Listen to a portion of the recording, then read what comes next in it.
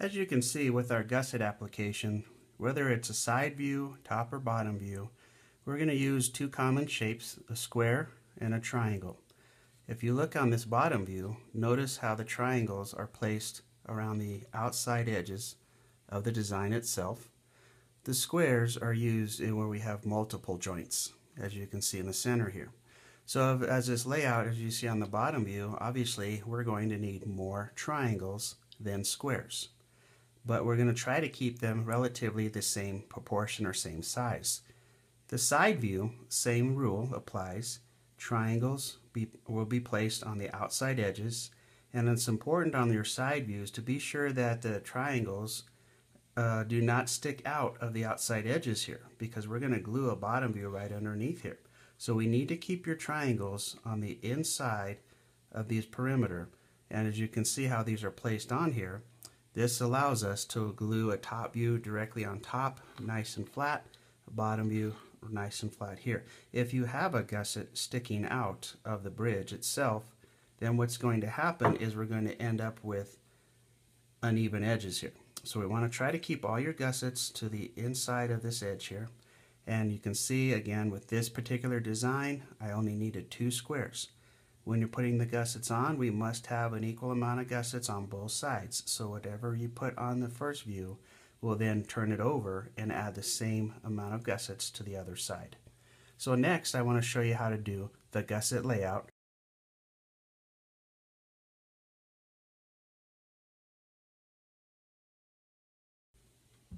Okay, the supplies you're going to need for the gusset layout will be a ruler, a note card, pencil, and eventually a pair of scissors to cut the gussets out.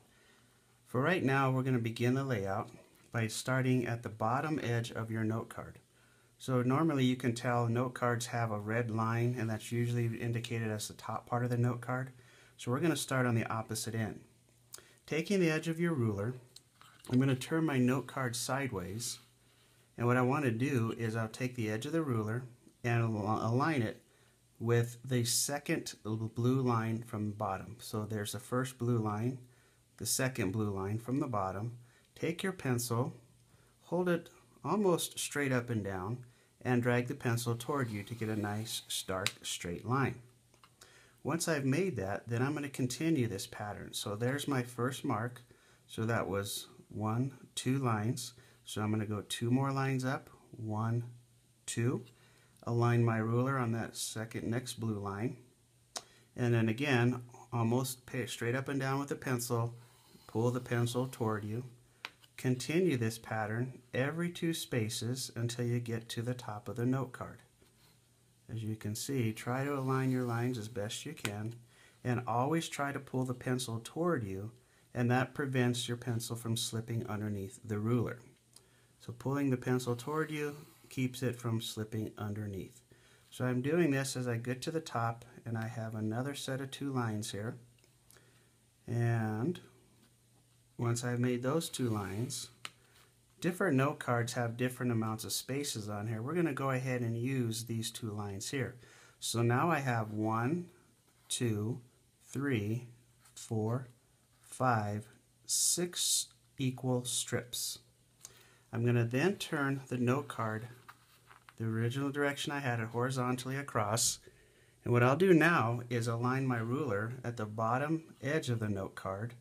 And so now what we learned from the bridges were to find the 0 mark of your ruler and align that with the edge of your note card. Starting with the 0 mark, measure in 1/2 inch and place a dot right at 1/2 inch.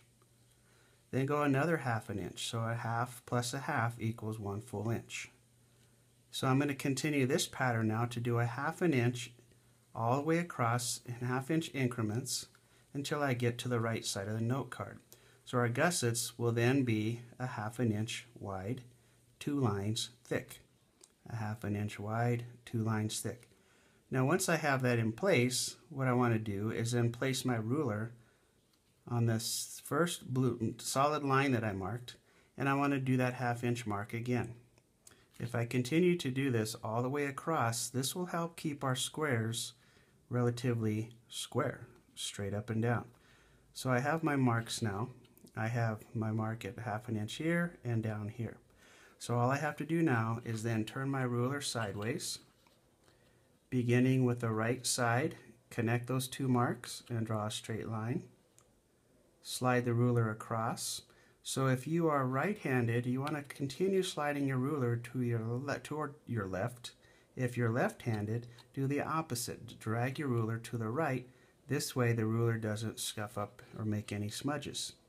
So I'm lining these squares up, and as I'm working my way across, I'm trying my best to line up those two marks that I made at a 1/2 inch.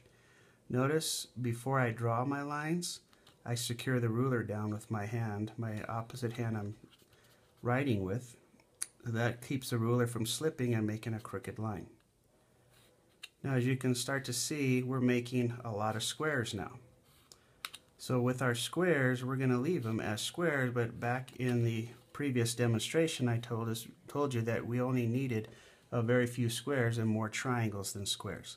So here's what I want you to do. I want you to count 3 boxes in. This would be 1, 2, 3 boxes in, and on the 4th box we're going to connect the corners. Align your ruler, connect the corners, and make a diagonal line. As you can see, we have 2 triangles out of that diagonal line. Continue this pattern going all the way to the right of the note card so that we can cut triangles out of this pattern. So once again, as I'm drawing this on here, remember we showed you that the triangles outnumber the squares no matter which design you're making for your bridge or your tower. So now I have this process made. The next thing we want to do is we want to cut these out. So now we're finished with the pencil and the ruler, and what we need now is our scissors. You're going to take the scissors and we're going to cut out those 6 strips. So as I cut along the line here, open the scissors up as wide as your hand will go and cut directly on top of those pencil lines that you made. And again, try to hold the note card parallel to the table. This will allow you to make straighter cuts. There's 3, 4. There we go. And now we have our strips cut out. Notice I only did the layout on the first strip at the bottom. The reason why we did this is so that we can take that first strip and put it right on top of the remaining 5 strips. So we're going to line everything up as tight as you possibly can. And now with everything aligned, we're going to begin cutting our triangles and squares. Take the back of the scissors like we use when we cut the wood. Open it up as wide as you can, and directly above your table make a nice clean cut like so. If you hold this up in midair and cut it, then the gussets fly all over the place. So by holding it towards your table and cutting gently, you notice that the gussets don't split out. They all land in a similar pile. So you continue cutting out your triangles and your squares so you have a pile of each. So I'm going to just turn this around for time's sake and show you that I will then have my pile of triangles and my pile of squares, and I can begin adding my gussets to my bridge.